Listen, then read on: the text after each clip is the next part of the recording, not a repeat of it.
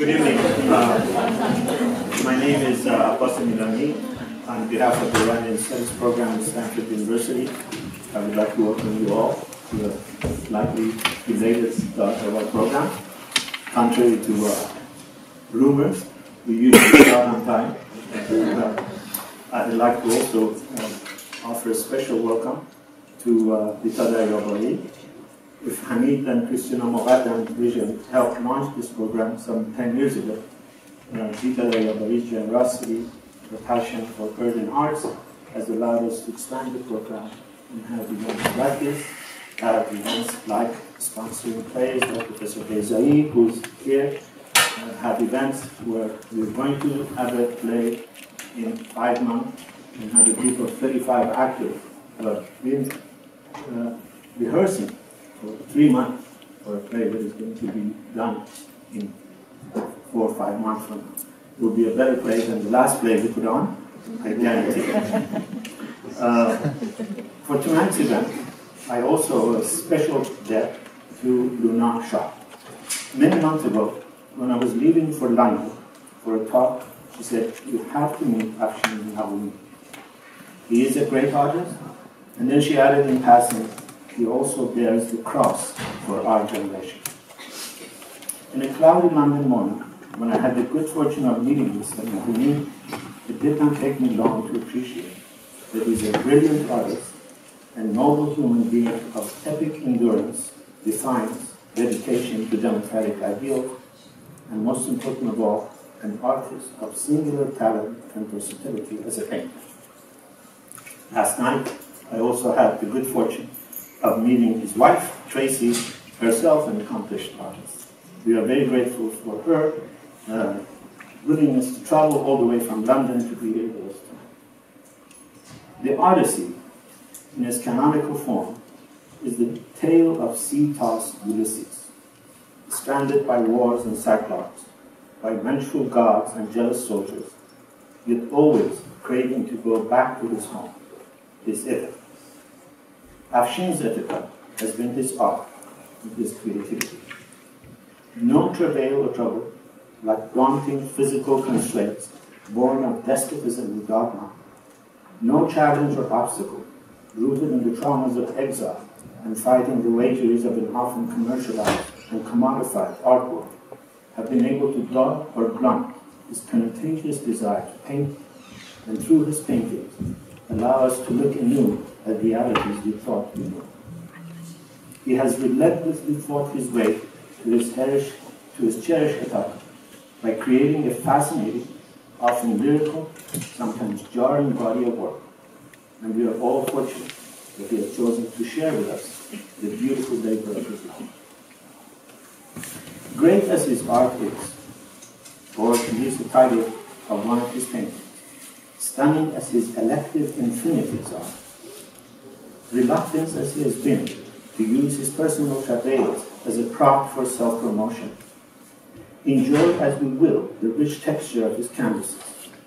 In short, rightly acclaimed as his art has become, Afshin's no less singular art is his life. We will begin our program tonight by watching a documentary about the art of his life and the life of his art.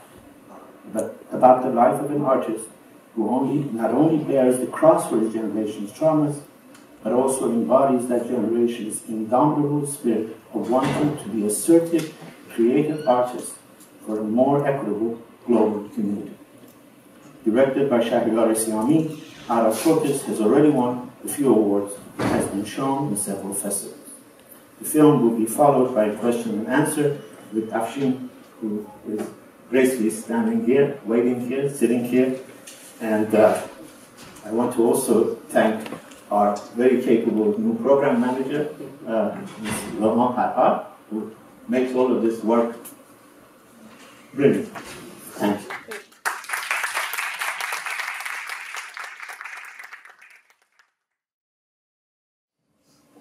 So we are going to see whether you want to start to ask questions or you don't start asking questions. I'm going to usurp the right and ask questions in your place and encourage you to ask. So do you have any questions before I begin to ask?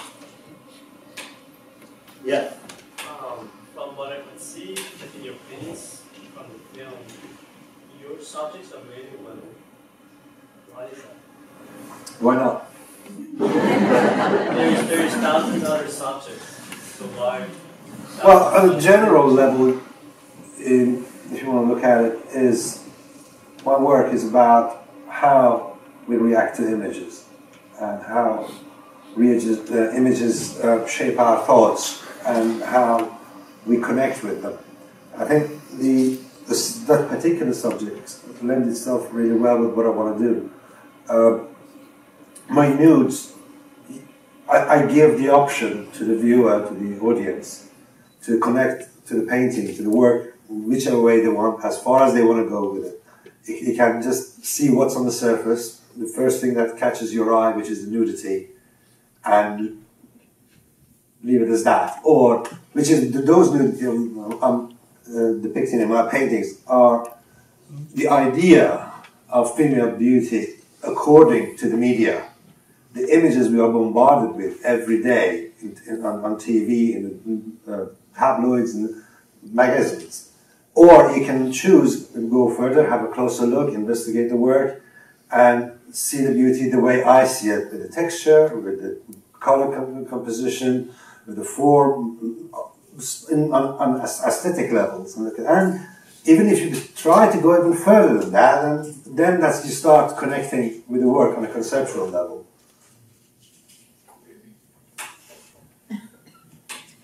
I saw you use a big canvas, large.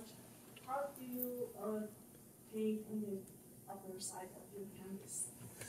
Two ways. This wheelchair goes up and down. You saw in the film, it wasn't very obvious. But some of my paintings are even so big, even this wheelchair can't reach me to the top of it. So I have to turn it upside down and work on them upside down. You turn upside down with the camera.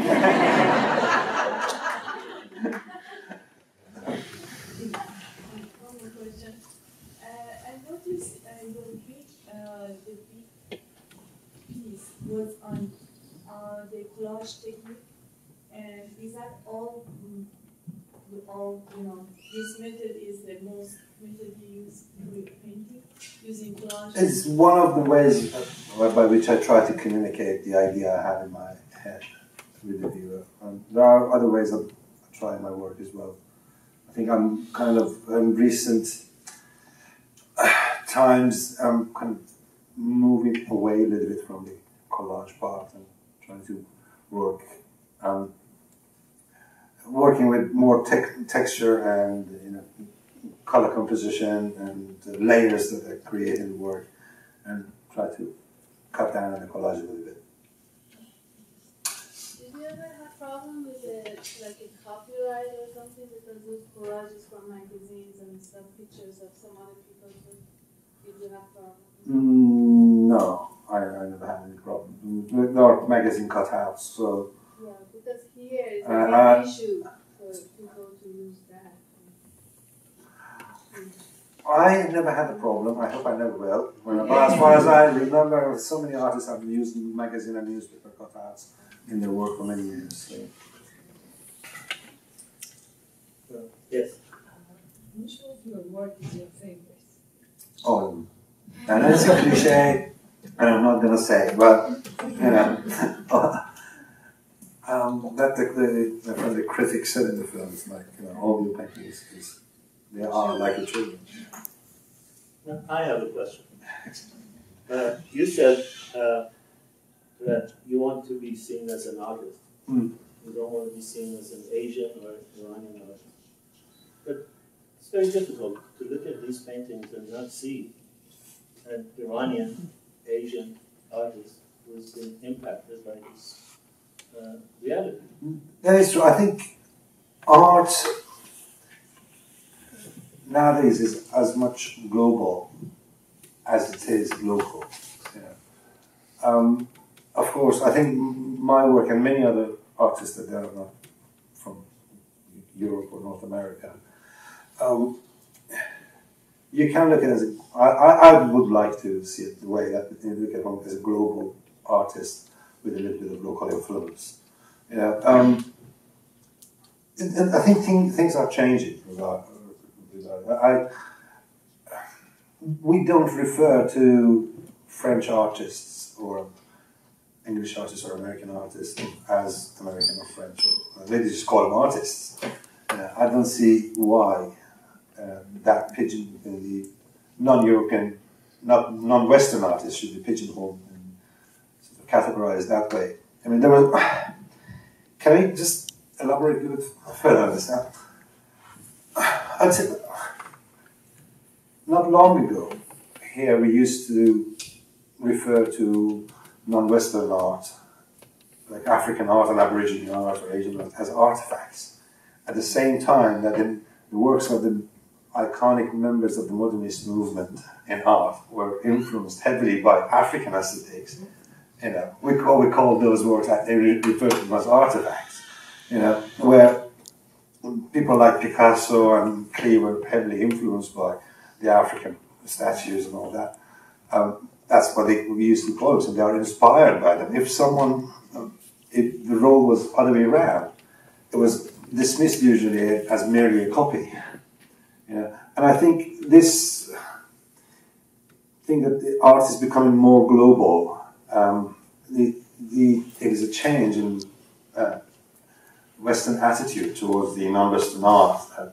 It's becoming, the boundaries are blurring more and more and more. Of course, my work has some influences from where I grew up and the culture I'm very familiar with. But I don't think you could just call it Iranian art or Middle Eastern art. I prefer not to. Yeah, I know I don't need to call it just Iranian art, but my suggestion is that in order to be truly global, you have to also be unmistakably local. I mean, Jasper Johns is global, but he's also unmistakably local. Yeah, I understand. I can relate to that as well. But yeah. If you want to choose a different theme for your next painting, what would you do? Sorry? What would be the next theme for your painting if you were to choose one? If you want to choose a different one. I don't usually suddenly choose a theme and change the painting. What do you think it would be? Sorry? What do you think it would be?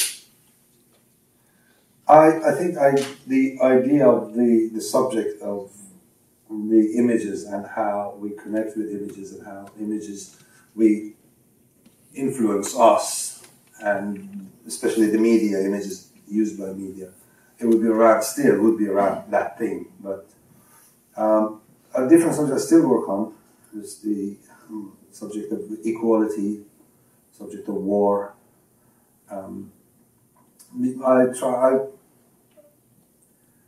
I enjoy working on kind of issues social issues, sometimes and play with those ideas in my work.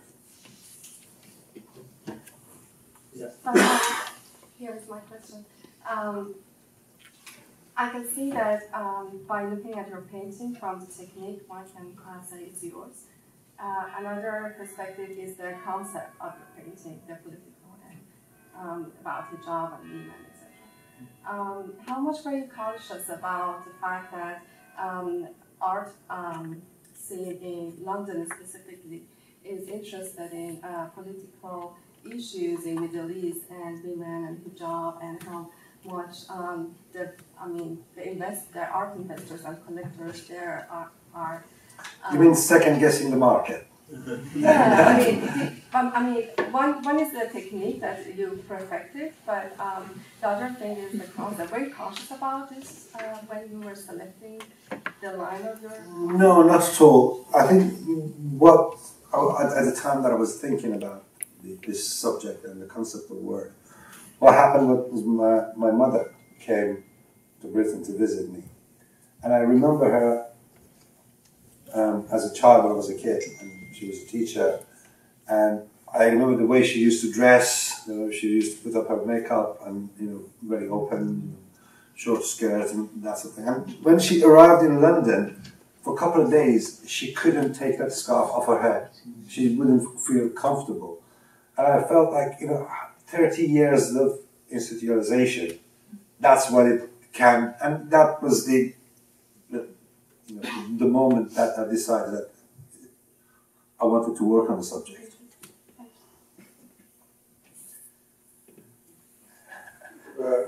Were you influenced by any other artists?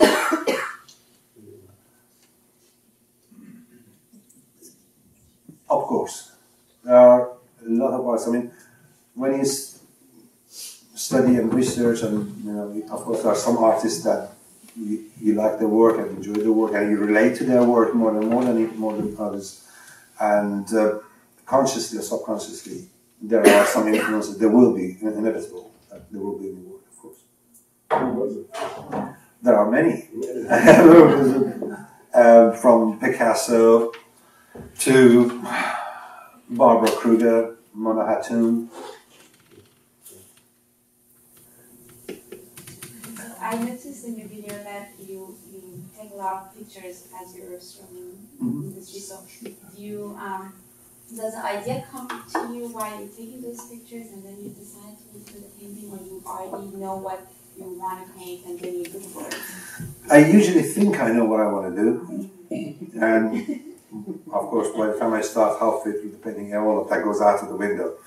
But I have this overall image in my head of what I want to do and how I'm going to communicate this particular concept I'm working on. And there are always issues that happen unexpectedly. You have to encounter those issues, and usually the end result is very different from what I had in mind in the first place. So you begin with a concept or an image? Sometimes the concept, sometimes the image. It depends which one comes to my head first.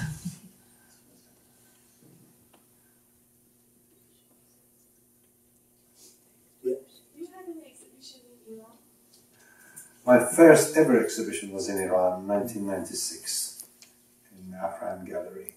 And you need future I'm not sure. Nothing's planned. So we'll see.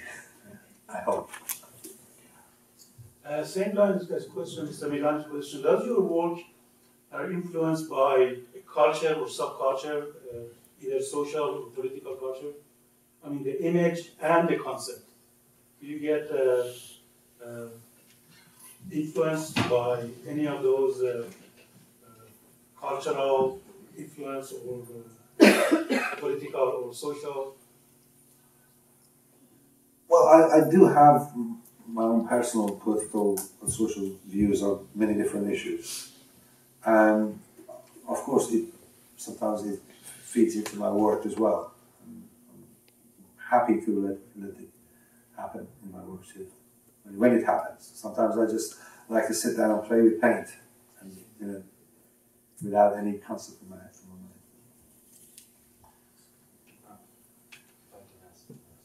You said that you're not a nationalist person. No.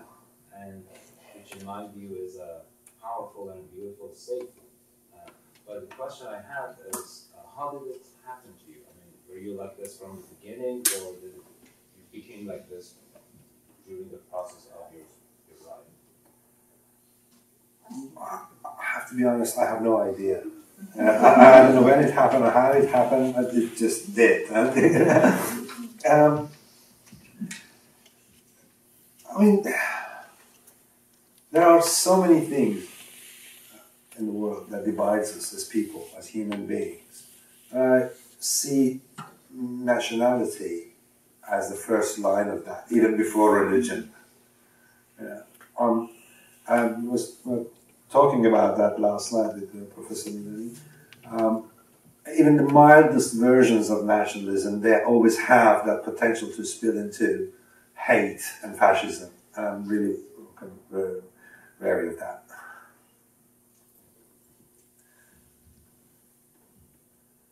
Yes. How long does it take to paint one of the large ones? I know I'm just borrowing from another artist, about 25 years.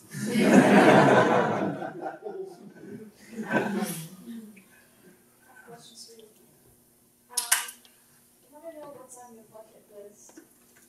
What's on? On your bucket list. What are some of the things you want to do? years, 5, 10 years? And also, how long will you be staying in the US? Will you be going to other regions of the US? Will you be visiting museums? What would you like to see? What are you curious about?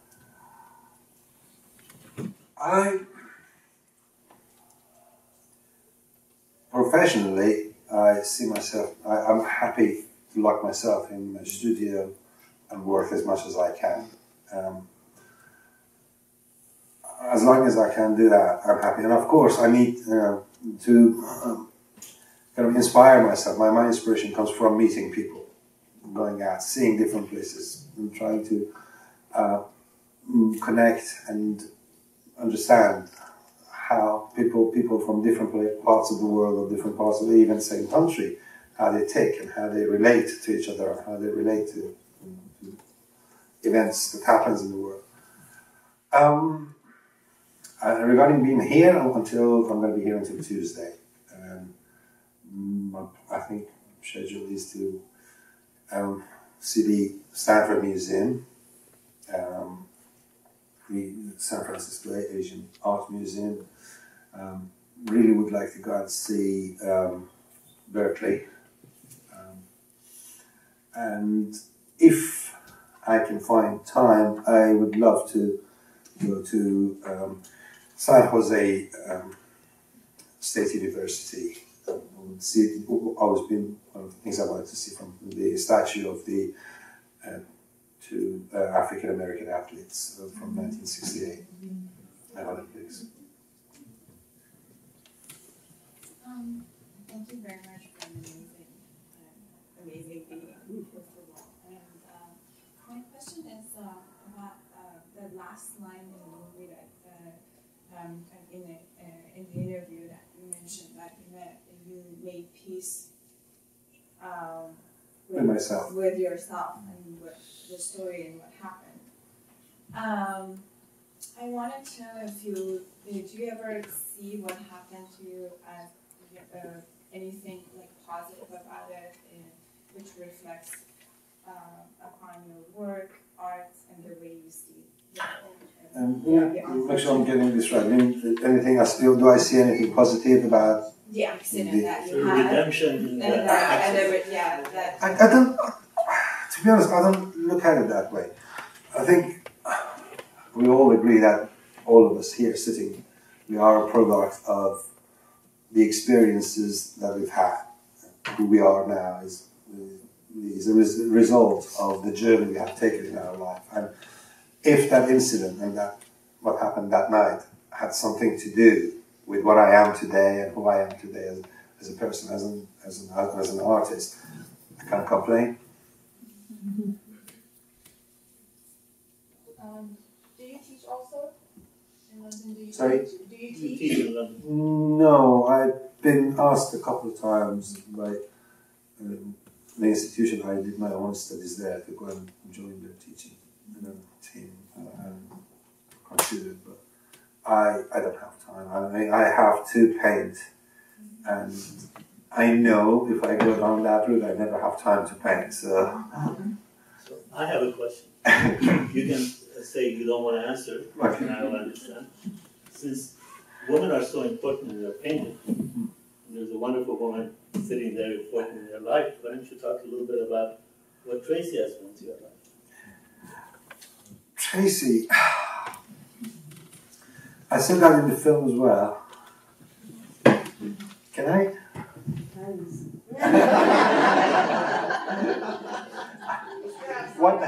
I'm very cautious of that, because I was having an interview over the phone with Paige a while ago about this creative magazine, and Paige asked me about Tracy, and I started asking her. I got told off.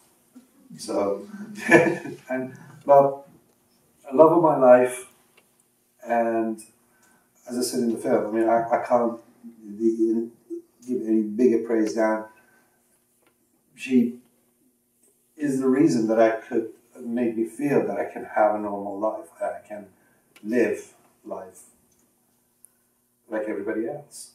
We had a very rare life. You don't really be a tall man in a wheelchair practice. It's a very normal life. I mean, argue like everybody else does. You sit like everybody else does. So he doesn't get a free pass. And so can I. And Tracy is a great poet, from what I She is. understand, a very accomplished artist herself. So I think on behalf of all Persians, although he hates patriotism, as the vestige of the scoundrel, but as an Iranian, as an art lover, as a human being, I think we all owe you a great debt of gratitude for making this.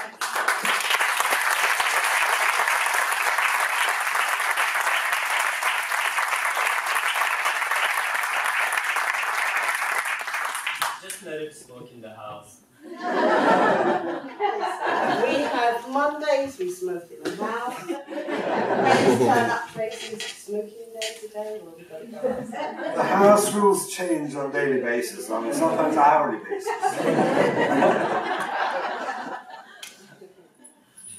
Yes. So when we're watching the video, I'd watch you put some strokes on the canvas and then you would take your chair back, take a look at it. At what point do you take a look at a canvas and go, it's finished, I'm done? Because you literally are the guy that watches paint dry. Like, you have 6, 7, 8 multiple layers, you can't start on the next one until this has happened.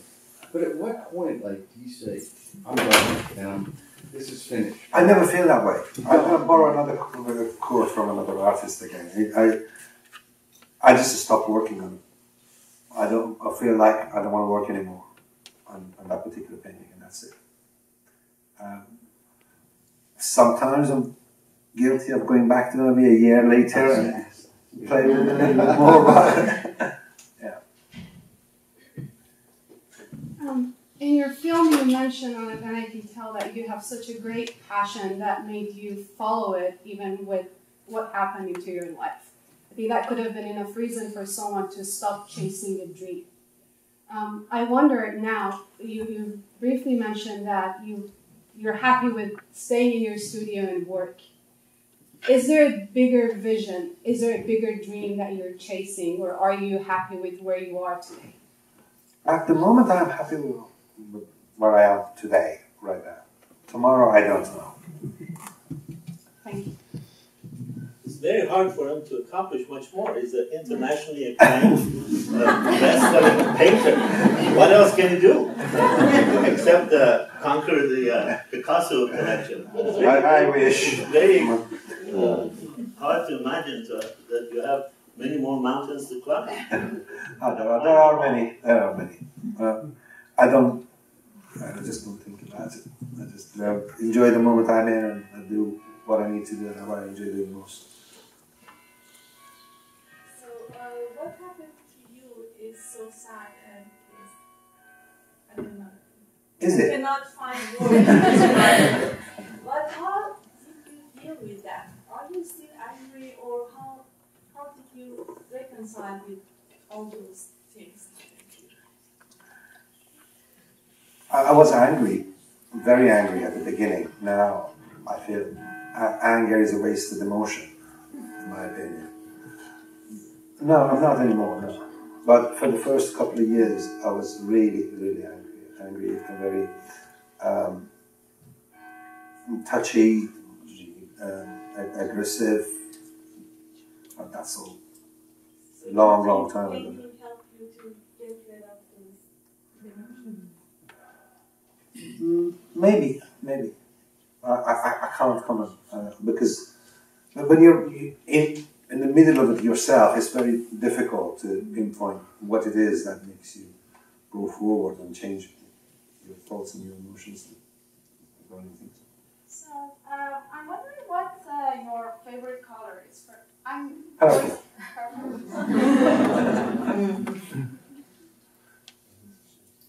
So, about your music video, did you direct that music video, that actress? No. The music video, the Afshin song. Yes. No. Antics. I met him in an exhibition that I and he was kind of fond of my work, and he asked if I designed the cover of his forthcoming album, which I did, and we became friends. And then one day he asked me, "So what's your story? What happened to you when you were in the wheelchair?" And I told him the story. I said, "Oh man, I have to write something, write a song about it." He said, "Oh, don't be silly." So a few months later, a couple of weeks later, he called me and said, "Do you know anybody who can sing Farsi?" I said, "Yeah, I know a few people." So I put him in touch with a few people, and the rest of it is history. So there is this woman in your music video that... I didn't direct the music video. You didn't? No. So I couldn't get the meaning of it. To be honest, I personally had difficulty with that, understanding that as well myself, but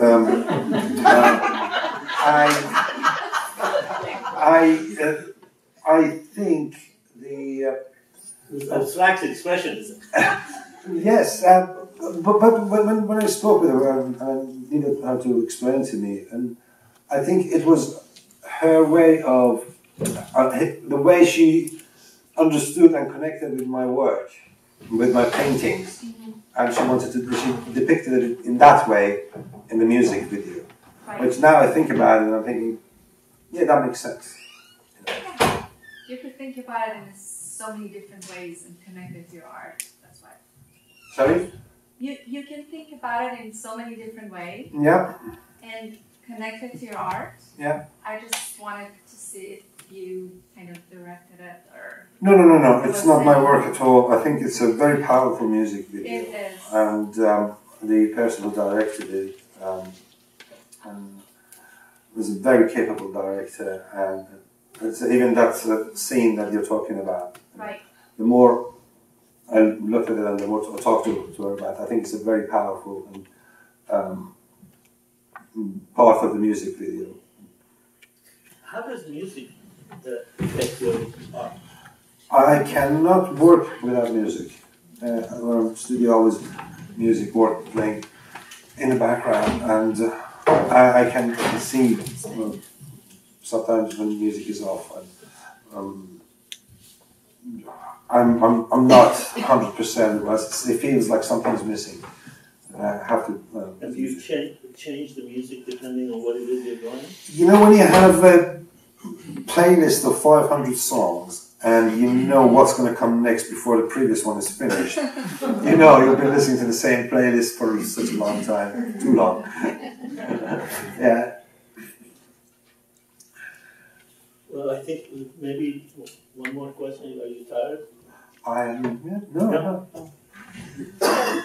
In your paintings, I see different techniques that you do, and is the collage, is the magazines, this is the latest that you do, and is it, I mean, are you going to do other techniques also, or is it just collage right now? I think as a modern artist, you can't be too hung up on your medium, not even on your discipline, let alone medium. I try to use any medium that I can that works better with the subject and with the feeling and with the concept that I want to communicate. And at some point it was collage, and some other time it might be something else. Incidentally, there are copies of the magazine for free. You can take them. The publisher was kind enough to send us a few. It was mentioned that, in fact, it's beautiful to say that you're not a nationalist. But for some of us who are addicted to some nationalism, can we brag that, in fact, you are the Iranian? I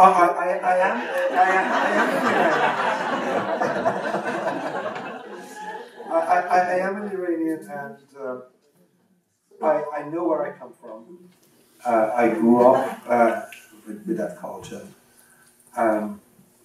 How I feel about nationalism as a concept has nothing to do with that. I began my introduction comparing him to Ulysses.